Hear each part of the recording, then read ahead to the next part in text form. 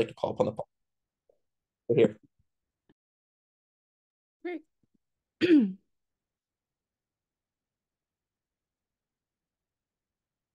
Sorry, yeah, you're audible. Oh, okay. Excellent.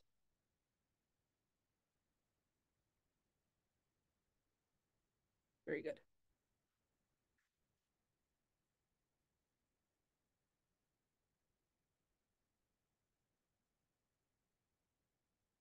Okay. Matt, I watched your video and I'm going to attempt to win from OG, like an OG, starting with your first favorite move, accepting the trade-off. So I think the trade-off in this debate is quite clear. We want to weigh the risk of you never pursuing your dreams or achieving the maximum level of happiness against the benefits of pursuing more reasonable but maybe less rewarding things. We are happy to accept this weighing on intensity. We think that this doesn't matter. If you don't know about the highest form of joy that you could ever achieve and think that the medium levels or lower levels of joy are all that you can achieve, this is fine because the perception that you are falling against goals is what makes you miserable. I.e., if you don't know something greater exists and you think that the happiness is this medium level, you are perfectly content with that. First thing on why desires haunt you. First piece of framing, the desires that are under 20% are probably things that you are never likely to achieve. Why is this? The first is that this is no, probability based not on the effort you put in, so like causation, but based on things like randomness. So if you look at basic science experiments, right, when there is less than a 50% chance of causality, this means that the effort you put in or like the input, which is your labor or things like that, isn't really connected to the output. So even if you work very hard at this, it's unlikely that this has a meaningful effect on what you're able to achieve, which then means the 20% is based on things like randomness, based on like how likely a random agent is going to pick up your book, or someone's going to point to you like while you're walking in a mall and say you're a model, you're a star, which means that it's like very unlikely for you to be able to do anything towards them, and you probably perceive you have very little agency. But the second is that even if there is some level you can impact this effort required is probably outsized to the ability you are able to put in. So like maybe if you like were working really hard all the time, you would be able to achieve this goal, but in most instances you aren't going to be able to put in that effort, or there's so much effort required that like you aren't likely to be able to ever achieve that.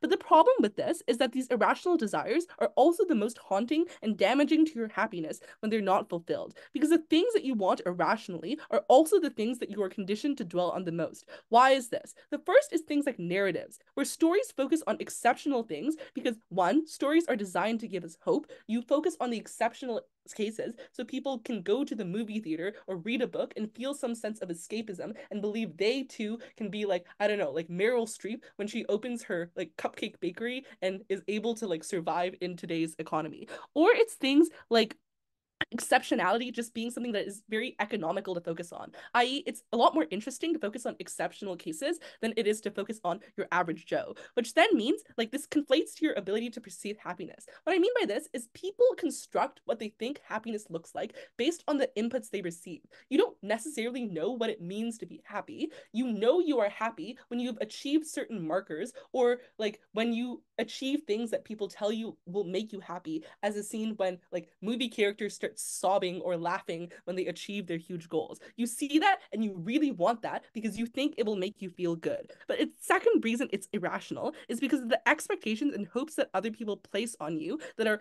outsized to your actual ability. So your friends and your family generally want you to also be exceptional because they don't know how hard it is to be you, and they want to like be connected to someone who is great. So the people closest to you encourage you to go beyond and to be greater than you ever could be in ways that are really harmful because this sets up expectations for you that is very difficult for you to perceive. They don't recognize you aren't able to achieve them or indoctrinate with you with these desires, and you just dwell on them all the time because like within all of us is just the fundamental desire to be happy. If you think happiness is preconditioned on these sorts of exceptional things or unlikely things, these things haunt you for life. Why are people unable to ignore them then? The first is the contrast with reality. We live in a society where it's like you are expected to optimize everything. So if you believe that like the most optimization is like being a star, then you tend to fixate on it because you want that sort of life as opposed to the life you live. And you make these comparisons to see if you're making progress. So when the point you want to be at is very different from your day-to-day reality, this tells you that you have failed to succeed or that you are not living the life you want, which triggers feelings of unhappiness because you have not achieved the like criteria for happiness. But the second it's like the emotional pull to dwell on things that are pleasurable. It's just like really nice to think about yourself as being happy and to imagine this idealistic world. The problem with this imagination is like it's temporary, it's not true, and your pull to dwell on this just leads to later suffering when you realize this reality is not real. Why does this make people like miserable? I think the firstly is just like the perception that there's no way you can really be happy because you can never achieve the requisites of happiness, i.e., ultimate wealth or ultimate fame. But also that you push this blame onto others. So when you are unable to realize these dreams, you blame the people that indoctrinated you with these desires. You feel resentful that your parents filled you with the want to be like the best doctor or the best career, but you have failed to live to their expectations. Or you do things like you push these desires onto other people. Like my mom is very upset that she never became a professional pianist, and because she was unable to realize her goals and unable to realize happiness, this debt gets passed on to your children who you expect exceptional things from, and you curse them to this type of misery. Yeah, CO. When you fail to People do watch movies. Oh, Oh, sorry, you're going to ask. when you fail to do something that has a 40% of chance of happening, presumably you still end up miserable. yes, very good. I'm going to get onto this. What is the difference here? The first thing is you don't obsess over things that you are unlikely to achieve. I want to address this because I think this is a very smart point from CO. Desire is dichotomized. So you don't really have middle ground desires that are like 40 to 70%. The reason for this is you usually dwell on desires that are either proximate to you or things that are sensationalized. It's really hard to conceptualize things in the middle because you think about things either as they are like proximate to you or about the end goal. So it's like easy for me to decide what I want to do tomorrow or what I want to achieve in a year. And it's easy for me to think about what like my end like life goal is to be, but it's hard to think about things in the middle because it requires a lot of projection into the future. So most desires either are things that you are likely to achieve or things that you are quite unlikely to achieve just because it's very difficult for people to think about the middle ground.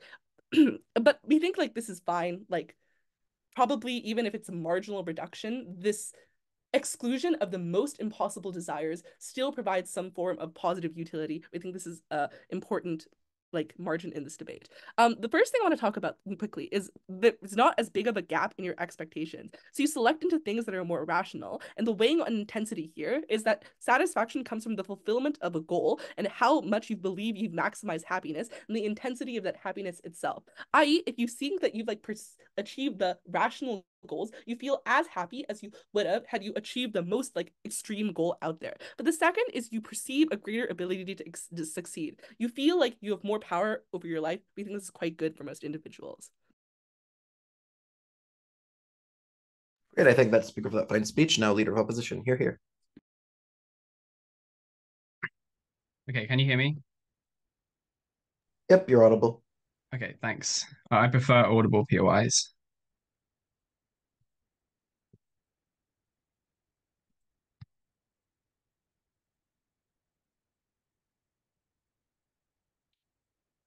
In opening opposition, we don't think people should be content with a life of mediocrity. We think aspiration is something that brings you hope and makes your life better. But we also just think that these goals are often rational for people to pursue. Okay, firstly, like what is the difference in scale here? So I want to pick up on the POI interaction that just happened, right? Note that there are many desires in life that are like 30% likely. Like say you apply to a university that's competitive that has like a 30% acceptance rate, right? And you're probably still going to fail in that instance. They say, no, you don't have moderate goals, right? This is them trying to do an equivocation between objective and subjective probability here, right? You don't maybe think about it as being a middling amount of probability, but the point in this debate is objective probability. And many things you desire are actually just somewhere in that area of objective probability. And your subjective actually doesn't track that very well because it's very hard to work that out, and we don't tend to think rationally in terms of probability very well. So actually, there are just lots of things in life that you're going to still be pursuing on Gov's side that you probably are going to like to fail. And also the way that probability works is that you still even will fail sometimes when there is like a relatively high probability, right? So you're still going to have to deal with failure, etc. better. The difference is whether you have the more extreme, like low probability goals, which is good because they tend to be the most bringing of hope and aspiration, but also it just tends to make you somebody who is generally better at dealing with failure, better able to move on in life and have a more optimistic outlook. I'll explain that in more depth in a second, but firstly, just really low-hanging fruit about the fact that this is just bad, clearly bad in some key instances, right? Like some people live in a really shit life situation where there's probably like a 15% chance of them not having a shit life by pursuing a certain goal, right? And very intuitively and obviously, desire is heavily tied to motivation, right? You're not going to try to do something if you don't desire it. Say you live in poverty, but you're relatively intelligent and you have the chance of maybe getting a medicine scholarship to a good university because of your degree, but you need to work really hard, you need to strive, and it's still a low chance of success. But if you fail, yeah, you'll have the short-term failure feeling, but the biggest concern about your life, right, is probably that you're going to live in poverty, and every other thing that you could do in life is probably going to be something that is not going to get you out of that situation. Every goal that is higher than 20%, right? We think it's just good for those people because of the huge benefits it would bring to them personally of getting out of an objectively terrible situation where they're suffering, etc., where they're unhappy, where they're stressed over their financial situation, etc., where they're destitute, etc., for them to not be that. And I think even if you don't explicitly have a desire to be a doctor, I don't think it's reasonable for them to suggest that, like, on either side of the house, people can't recognize that being in poverty is something that is harming them. I think that is just something that you have an ability to tell through the fact that you like can't afford to eat, you can barely afford to go to the doctor, etc. Right? These things are also particularly good for your community often. If, for example, if some people succeed, they might give back to their family, give back to their friends because of a sense of obligation or something. So collectively, this is very harmful. And finally, I think shooting for the stars will often help you reach the moon, right?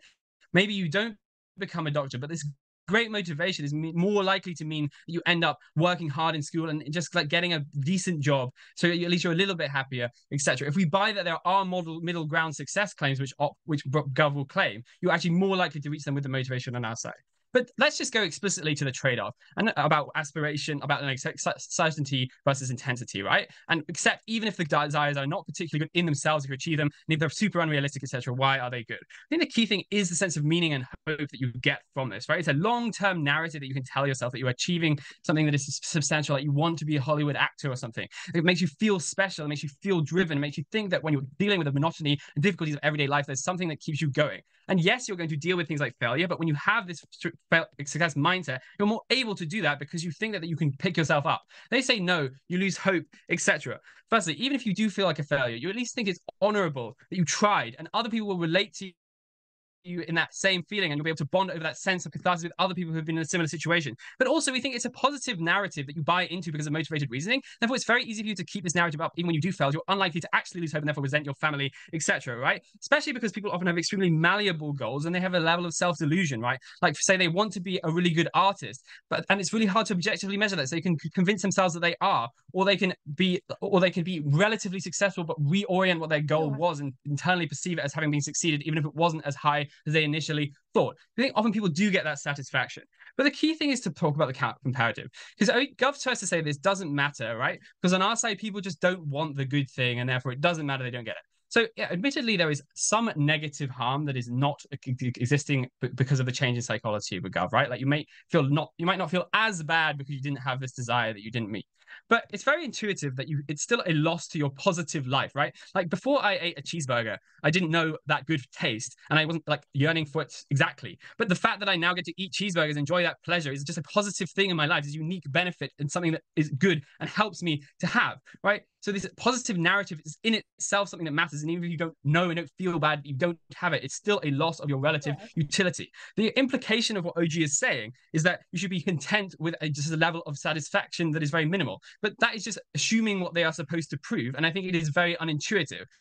Take the example of, say, somebody who's a serf who like thinks, well, actually, this is my place in the feudal system. I should be meek and meager, and I shouldn't strive for anything more. Or a housewife in the 50s thinking, this is all that I should have. We wouldn't intuitively look at them and think that's good. That's a good way of living because they're happy with their condition. We would think there is something wrong, something tragic about them being in that mindset. Take CG if you have anything. Yeah, so the opposite to the hamburger thing works with sadness too. But the issue with this is that sadness compounds more and is more everlasting than happiness because it's a hedonic treadmill where it filters out. So that's worse. Okay, well, note that if you're aiming for success, there's also a hedonic treadmill there, right? And maybe achieving your moderate goals is more likely, but you don't necessarily get a great deal of pleasure out of that.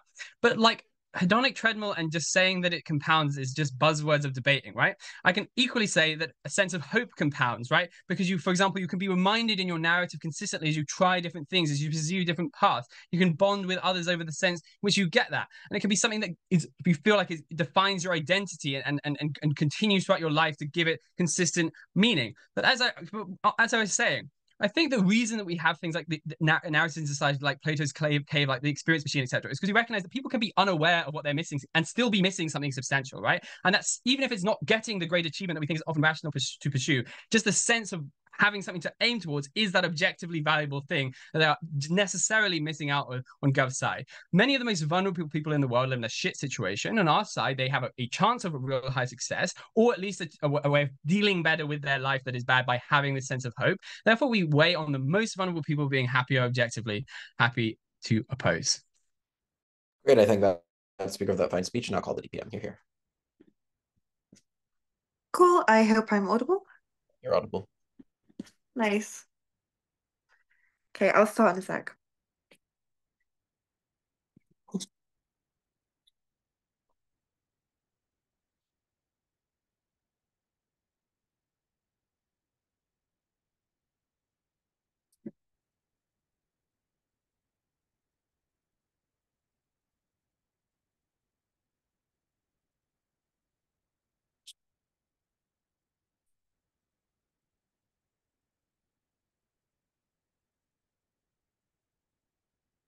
Desires are haunting, they're often heartbreaking, especially when they're the ones that you can never actualize, you never reach. So OO comes up here and gives us a very arrogant positioning as to how this is supposed to work. Maybe you can actualize career happiness or career fulfillment. They never linked us back to how you actually feel happy. From opening government, we tell you how people get a greater degree of baseline happiness and hence why we ought to prioritize this. We're going to firstly do some responses to opening opposition before rebuilding and re-emphasizing the crucial nature of our case and why it's debate winning. Opening opposition tells you that oftentimes this helps you reach a middle ground because it pushes you further, and this is a good thing. I want to be very clear, panel. You pursue this middle ground on either side of the house.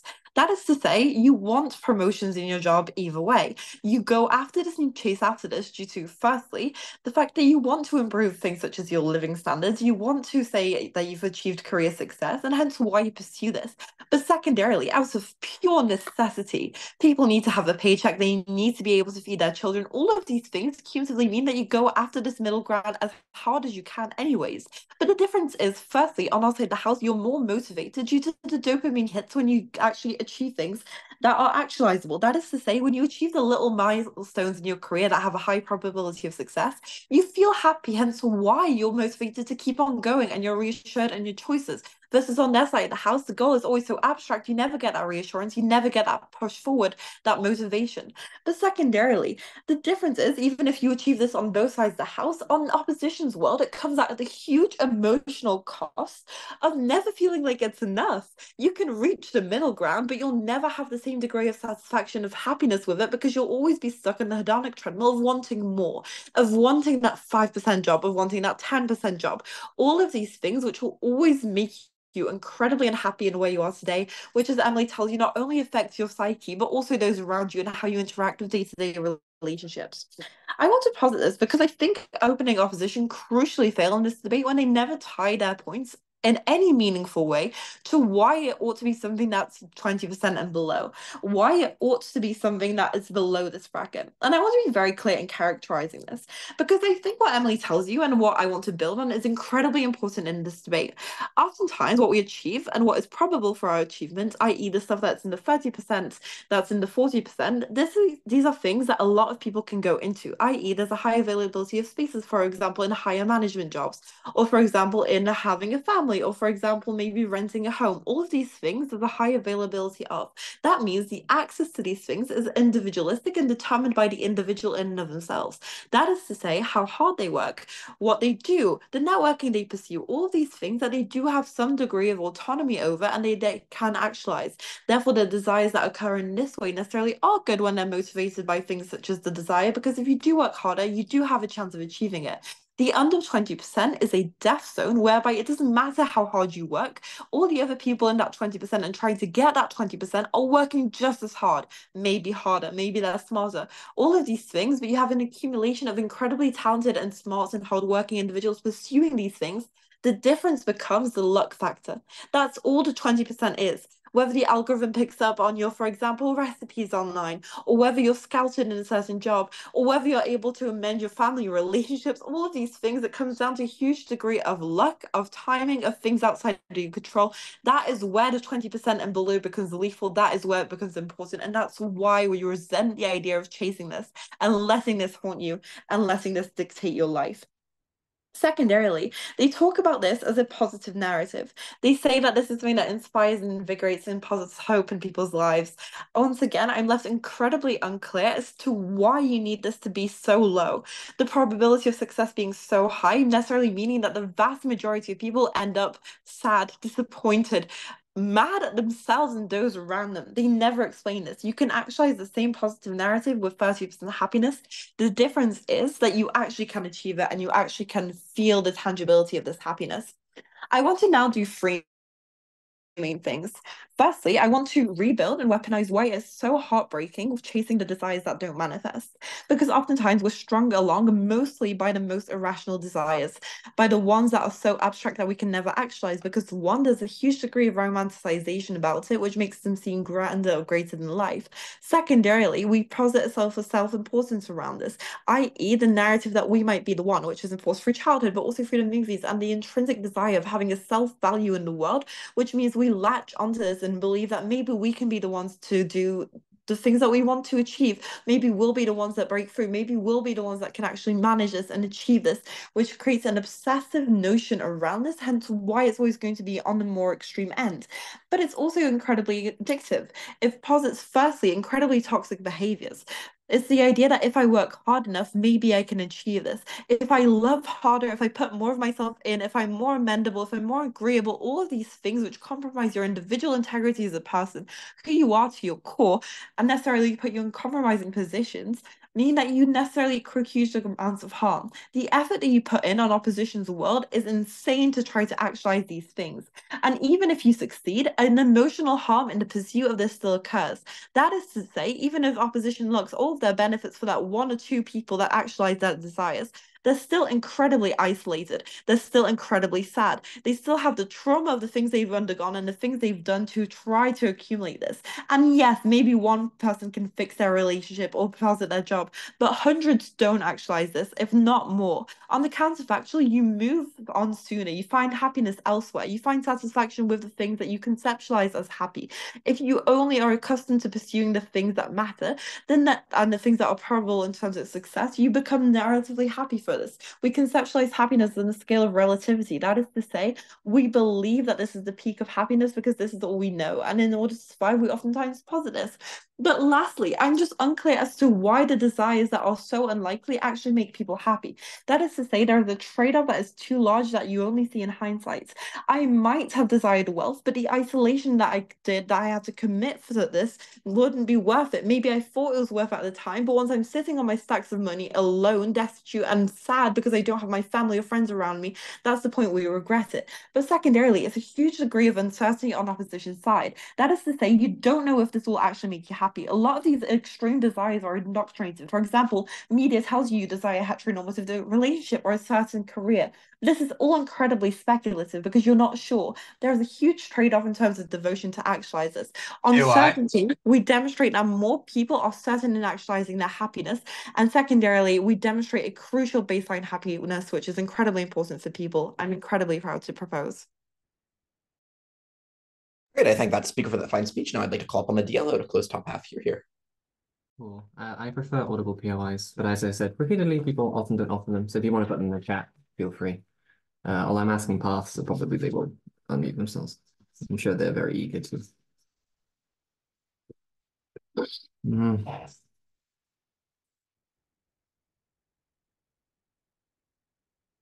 Cool.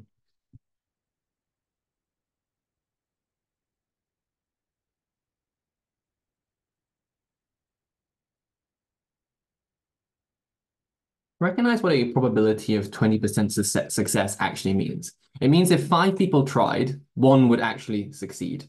If a probability was 5%, it means if 20 people tried, 1 person would succeed. The really interesting aspect of social dynamics is when 1 person succeeds, they often help other people succeed and the probability shifts. The intuition is this. The probability that the first female MP of any country was that first female MP was exceptionally low in the grand scheme of things. Nevertheless, when they became the MP, they opened doors to individuals, they set role model aspects. It objectively will have changed the probability because it would have made more people want to do this, which probably produced a collective mass for people to do this. What this means is that there's a breakthrough probability effect. As in, maybe for 1 person it doesn't work, but that we should still want that person to do it because it changes the probability for everybody else so they can actually exceed the breakthrough. What I want to do is a few things. First, I just want to explain why success is low, maybe the low probability, and why that probably means that dwelling on it and everything opening government talks about is actually instrumentally quite useful and probably is just the basic purpose of life. Recognize the reason success is low is because the thing that you're trying to achieve is something that a lot of people want to achieve, right? The reason that it's hard to get a job is because there are a lot of other people wanting to get that job because it's something that is seen as desirable, which means it's a competitive effect. I want to exemplify this in medical school ideas, i.e., if you're rich and well-connected, the probability that you get into a medical school is quite high. But the probability of you getting to that same medical school if you're poor and your family isn't a doctor is quite low. This obviously does not mean that that person should not try and strive to do that because of having flow-on benefits to them, i.e. they try harder at work or school, and there's all of the conditional probabilities for that to happen. But even if they fail, they still provide a degree of honor to themselves and an importance to their family and a role modeling aspects that gives them purpose. What does opening government say in response to this? Their strongest claim, which I'm going to deal with first, is the idea that you dwell on something, and then I'll deal with the motivation stuff in a second. Dwelling on something. I think when failure rates are higher, naturally you fail more, right? But failing more does not mean you become less resilient to failure. It means you become more resilient to failure. The harder the failure, the more life forces you to be resilient to it. Therefore, the better adaptive you are to failure. This is a weighing metric, which means you should actually want people to fail more because they get better being resilient to failure. It also just means when you fail, and this is the reason why, when you fail, you're reflective over why you had failed. People push you to try to not fail in the future, i.e. you need to pick yourself up by your bootstraps or give you some instruments that make you helpful. So failure is actually instrumental for individuals. But as the probability that failing gets greater, it is probably not a linear effect, right? Like I agree with opening government that maybe the most lofty ambitions hurt more when you don't achieve them. But it is actually instrumentally valuable, right? Because there is a distinction between a desire for something and a utility for someone. For instance, a depressive has the desire never to leave the house, never to talk to anybody, but obviously that isn't a good thing for them, right? The distinction between desire and utility should be clear by that intuition. So where does utility come from, right? Utility, therefore, must not just be about desire, but about something deeper. Probably something about the enjoyment you have in your life, which is actually distinction from desire. I.e., you pursue an action 90% of the time, like if you're pursuing debating, most of it is shit, apart from the 10% that maybe it is actually good. So it isn't actually even the way off of how much pleasure you have that makes life valuable. It's the fact of that 10% of pleasure that it has a greater intensity to do so. Why, therefore, you're better able to get that intensity? Intuitively, things that have a lower probability of success are things that probably feel better to have because many people want them and you're the person that has them. But also the instrumental reason I argued earlier, as in if you do it, more people get that. Perhaps as an individual, you want society to be more happy. But recognize also things like regret and persistence and like all the linguistic stuff we get from DPM is probably quite good. Because what self-reflection does is it probably increases your sense of improvement, or increases the sense that you are somebody who ought to be improved. This probably increases your motivation, which probably means it is quite important in order for you to persist in a goal that is worthy to do, not just for yourself, but for other individuals. Recognize that the ways in which you interpret your social life is not just completely by what happens in the world, right? It's not the case that there's someone who you can disconnect with, i.e. a white individual living in the rest of the world, if you're a Nigerian doctor, makes you feel motivated because you don't relate to that individual, right? So it has to be specific to the community in terms of the success you're achieving and the signaling effect that results in. What I think this does is it means as the failure rate gets higher, it probably means it makes happiness feel better because guess what? You went most of your life without happiness in the sense that you have to struggle for longer even though you achieve smaller goals. The response from DPM is, oh, you end up in a treadmill of a treadmill of depression or a treadmill of reject. Recognize that what you're weighing here is a dopamine treadmill on their side. You get loads of hits of dopamine very small, which means you acclimatize very quickly, and therefore you quickly realize that your amount of pleasure you get from small actions is diminished, versus the idea of you get depressive treadmills, i.e. you get rejected multiple times and therefore you don't ever it never feels better.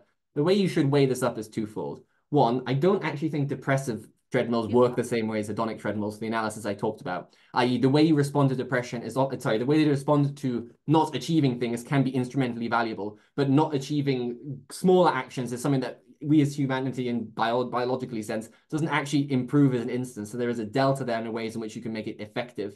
Before I go on to way off motivation in a more specific granular sense, go on, Parth. Yeah, in your true Blairite fashion, would you agree with me that Liz Truss was delusional?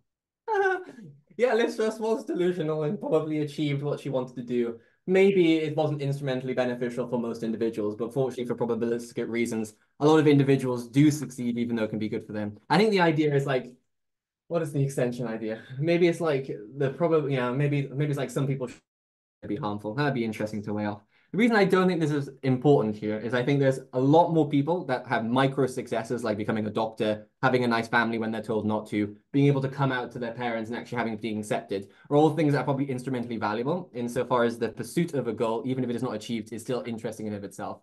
This is the last piece of it, which is the ability of the way in which you should understand success. And this is the intuition I'm going to leave you with, right? Let's say we both, and I think this is unlikely, but let's say we both win Euros, right?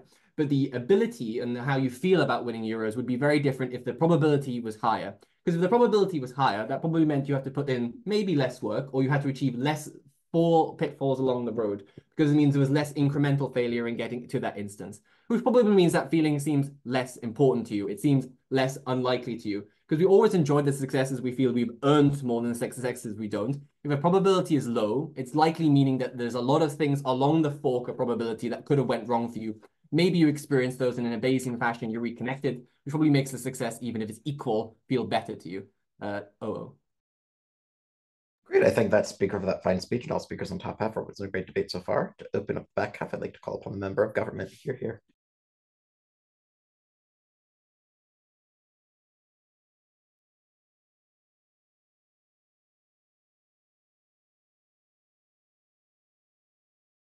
I think all of top half needs to get a bit more jaded. I don't think people's hopes and desires after a certain amount of life actually matter to them. And in most people in most places in the world, they recognize that they are something that's incredibly difficult for them to achieve. I think where this debate matters isn't really in so much like inside people's what they actually want out of life stuff. It's mainly out of, firstly, risk avoidance for the people that cannot afford to take massive risks in the way that they're going to live their lives and fucking up for them and their communities. And secondly, structurally, people that are just objectively not going to be good at running things in society and making things worse.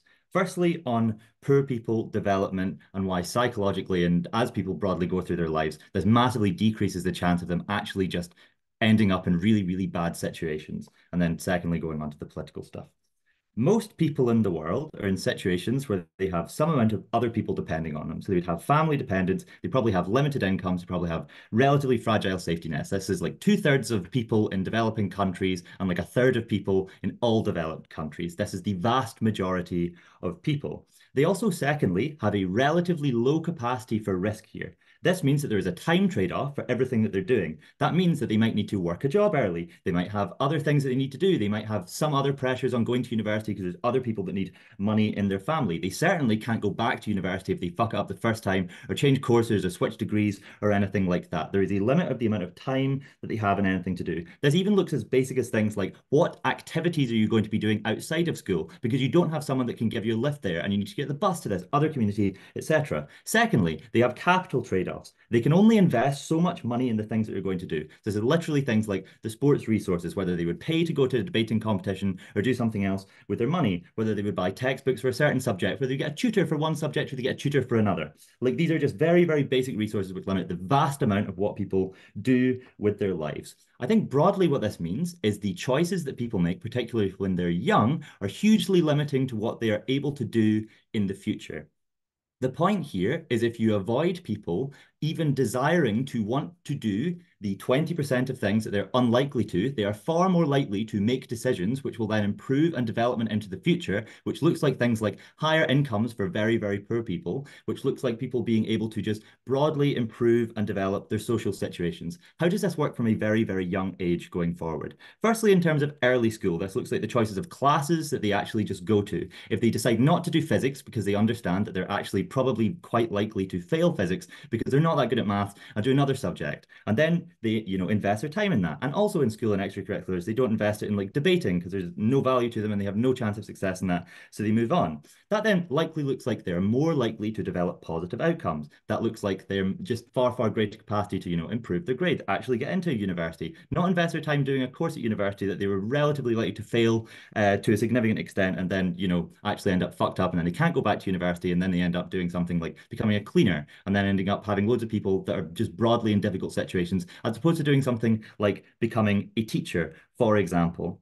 This then kind of further and further builds. I think this means that it develop likely positive outcomes for these people. I would also note that success reinforces success. I think particularly for people with very difficult backgrounds where they don't have anything like, I don't know, anyone in the family that's ever been to university or any notable academic or professional success, any instance of failure is kind of just reinforcing a belief that you are people that cannot do this. So actually the barrier for these people failing is a lot higher than what we're talking about in this debate here. So I think you're avoiding a massive risk at the point at which these people aren't doing risks that they are just unable to do. I also think broadly this is just massively increasing the likelihood of probably just most people in like poorer backgrounds, significantly improving the amount of money that they're able to make in their lives. This looks like a huge amount more people getting out of poverty, and also just avoiding the worst situations where people's, best chances of being able to develop themselves out of poverty fuck up their lives, where they end up doing things that are too hard for them, that are too ambitious, without any actual direction, and they end up, I don't know, like drug addicts or like failing out or whatever. I'll take the POI from opening.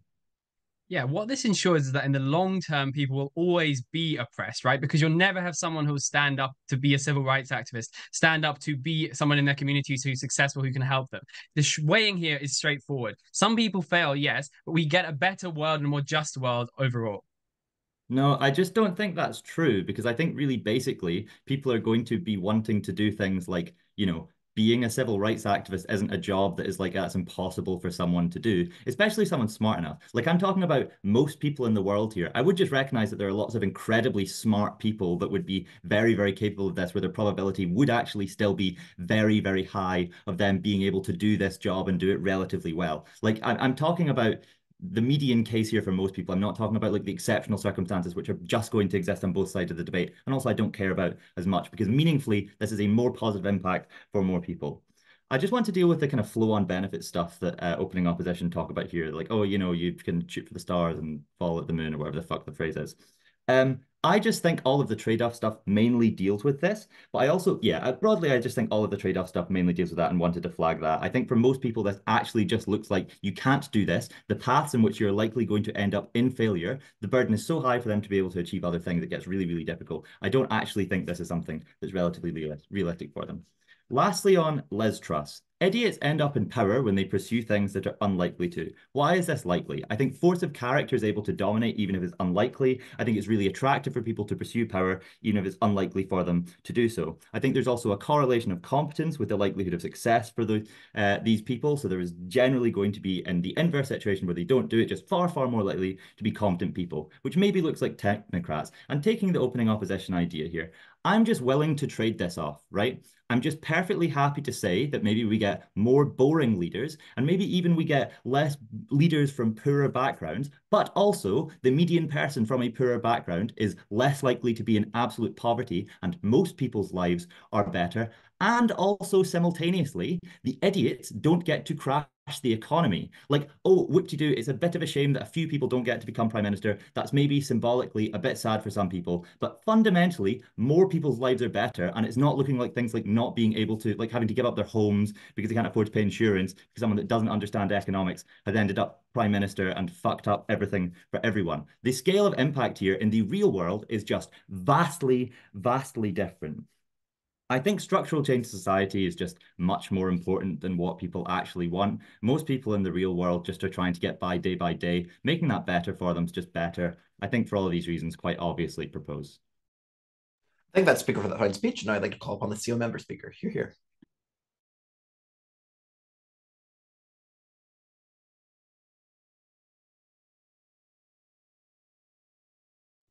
I want to observe a few things at the start. The first is that the probability of certain actions happening can increase over time, i.e., being poor in rural Texas means that you have a low chance of making $1 million in your lifetime. But if you get into the Ivy League, the chance of you getting in making $1 million rises significantly. But you never tried to get into the Ivy League in the first place if you didn't have the former desire of making a lot of money.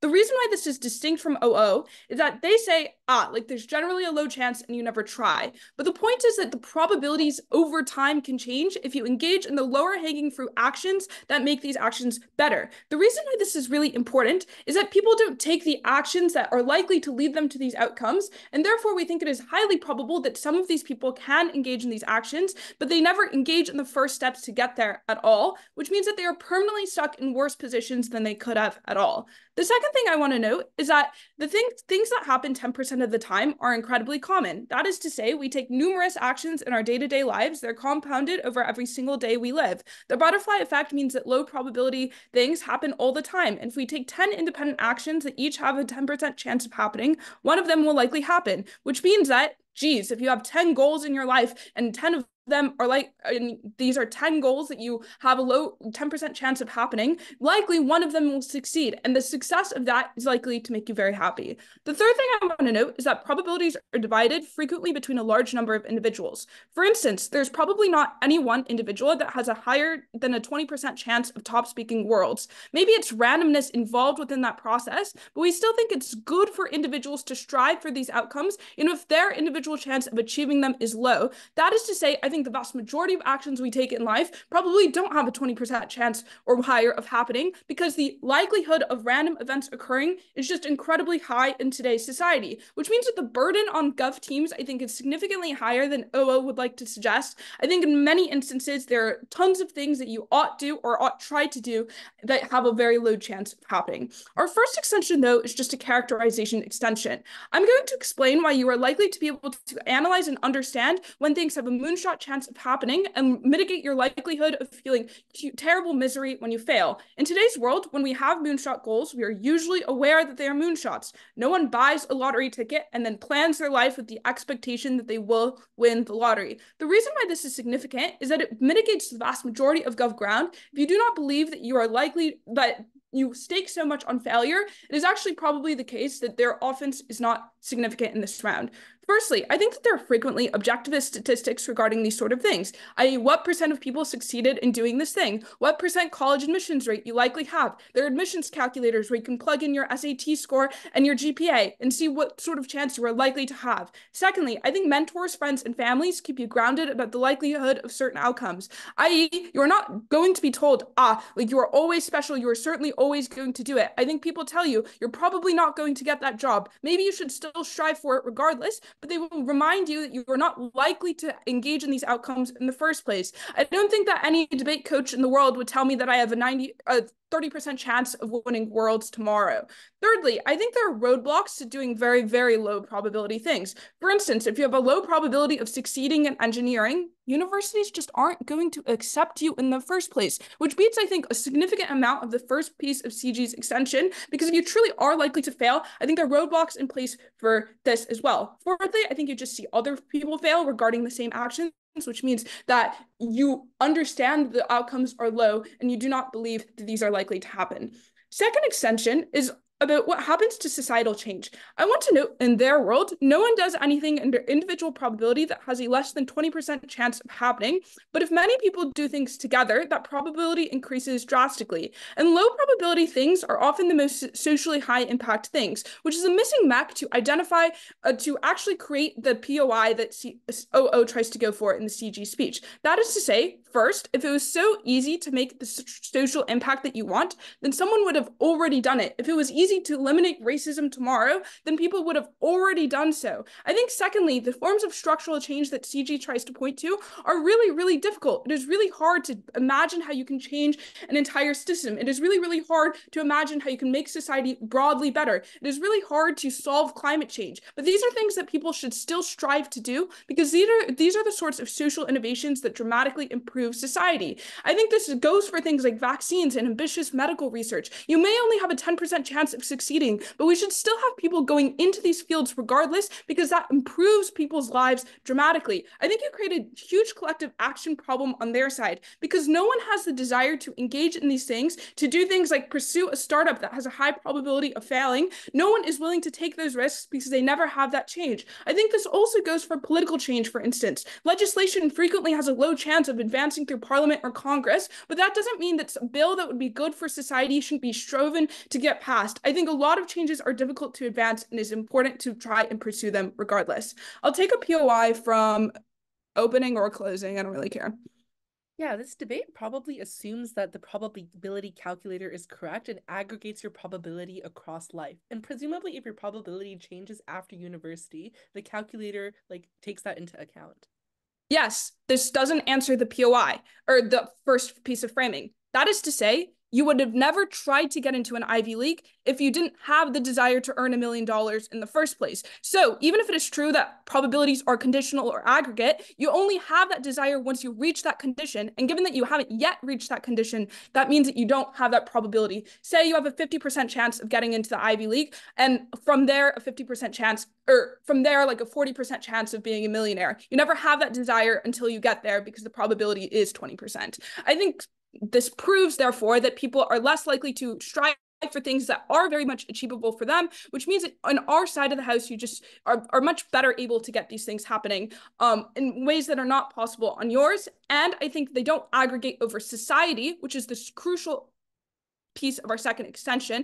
If society as a whole no longer has broad desires to do these things, because no individual has the desire to do certain actions, then you don't get things like startups. You don't solve things like climate change or have scientists working on these problems. You're much less likely to be able to abet pandemics when they occur, because there are less people going into these fields, less people trying to create political change, less people trying to do these certain actions, because the desire itself stems from the goals that you have. And if these goals are never probable, they are certainly much worse outcomes for society as a whole. Proud to oppose.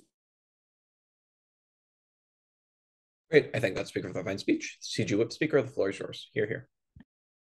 Right, am I audible? Mm-hmm. Good. PY's in the chat. I'll take one from opening opposition.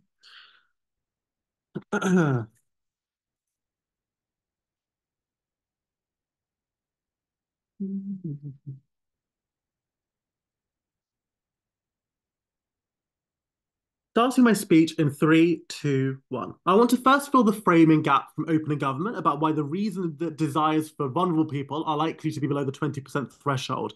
I think it's important that the machine can tell if in your life you'll have a lack of information or the ability to capture information, Unfortunately, for poorer people, they are less likely to have informational access in their life to higher order desires, which means they're not likely to be able to access these things in the first place, which is why the probability of this is likely to be below 20%. This is the framing required in opening government to prove this, and it mechanizes all of Joseph's claims about poorer people not being able to access those desires in the first place. The response to the POI, very, very simple. Nelson Mandela was still getting oppressed in apartheid South Africa, and he would have a 90% reading for him to break down the apartheid. So this POI from opening opposition does not work. I think this is particularly important as well. The second thing on crashing the economy. Note that the desire to do this reduces significantly. For example, Liz Truss says, I want to reduce all tax and not have the Office of Budget responsibility to check this. This will give her a 0% reading that she's likely to win the next election, or that it's going to actually go very, very well for her. Whereas civil servants and technocrats, as Joseph says, can check this and realize and hold them to account for actually having things which are like 1% chances. And actually civil servants will be treated better, as Joseph says, on our side. This framing from closing opposition, the framing of closing opposition from about low probability events amplifies closing government's case. Because if closing opposition is right that low probability events can just happen, then it's more likely on their side for that Liz Truss candidate to work in the first place. Moving on to closing opposition and taking them out briefly. Opening government gave the POI I wanted to give to closing opposition, but I want to respond to the closing opposition response about you manifesting that desire in the first place. Really intuitive example.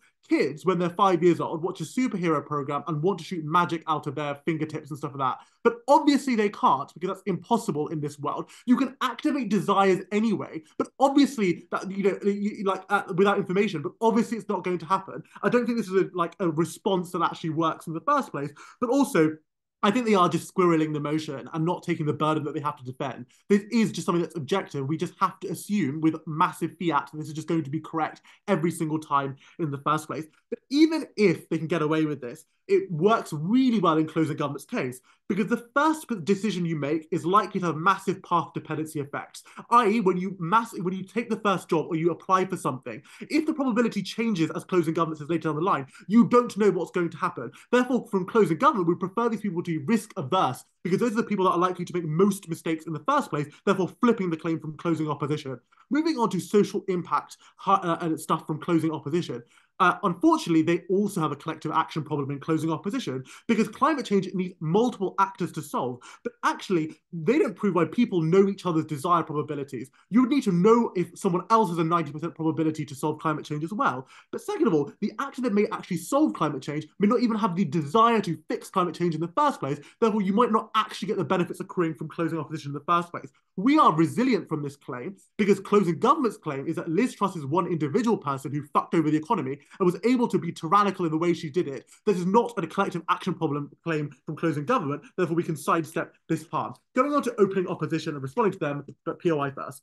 So some people are still going to fail at 30% poor people, right? But if you have breakthrough probabilities, people become the thought leaders and role models, that shifts the entire spectrum of success for the next poor generation, which means on scale, you actually get more people that are less likely to lose on our side in the next generation. That happens on our side anyway, because the people that are likely to have that success and be the role model and break through the glass ceiling will always have that percentage allocated to them in the first place.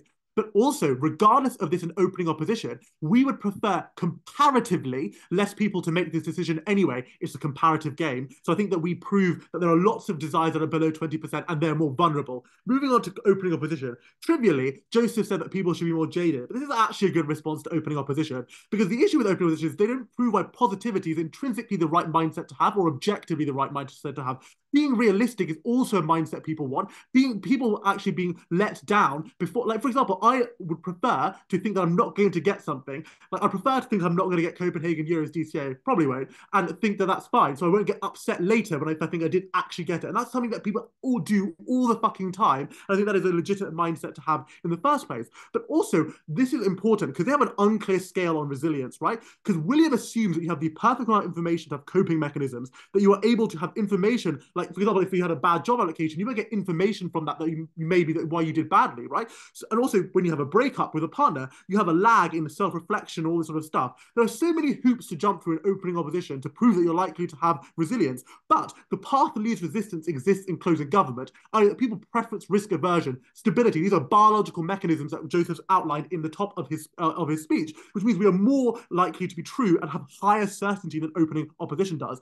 Then they say resilience to failure. The other way I want to do is the policy impacts, right? Because Liz Truss can fuck it over for everyone else. And that is worse, right? Because these individuals who might be resilient to failure in their best case in opening opposition will not be resilient to the fucking people who destroy their lives, make mortgage payments much higher. And she, what an idiot. Anyway, so I think this is just likely to harm massive, vulnerable groups of people on their side in the first place.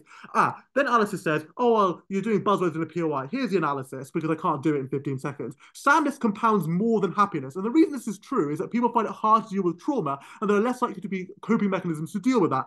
Each event is a new harm, whereas success does taper off in the future, because lots of people will not be able to reach the top and will get sad at every moment in the first place. But also, most people experience more sadness and happiness because more things happen in life that are bad than there are good, because you face more setbacks, as OO concedes, actually. So I don't need to prove that for them. Finally, on Plato's Cave. Honestly, maybe Jack Palmer likes this, but this is unintuitive for the average intelligent voter. The AIB does not think, oh, what if? Like, there's always veils of ignorance, right? They prefer biological instincts of familiarity and security. They don't prove that Plato's Cave is something that people ought to believe, just that people can believe Plato's Cave. Something that is worse on their side. Against opening government, weighing against them for 45 seconds. Sorry, Jack Palmer, I do appreciate you. A couple of things here. One, we just have higher intensity of harm than opening government. We don't care if a lot of people in opening government are not able to reach their maximum potential, because it's probably fine on either side of the house. But there are vulnerable groups of people who have the clearest delta and the least safety net that we should care about. But also massive amounts of scale. There are more poorer people in this world. There are more policy implications of Truss's budget going badly, which caused massive investor flight and economic damage. But also we prove that there's massive path dependency effects where in the long term they're likely to be harmed more on our side. But also they don't prove the 20% margin. We prove where it's most impactful for the lack of information in the framing gap. For all those reasons, closing government's going through this debate. I think that's because of that fine speech. And now to close this fine debate as a whole, I call upon the opposition with hear.